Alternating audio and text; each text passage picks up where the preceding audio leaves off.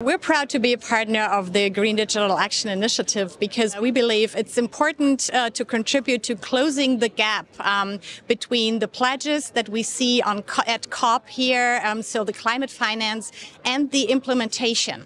And we feel it's important to bring all the stakeholders on board, to have a systematic change, to have a human-centered approach, and to also bring private sector into the game here.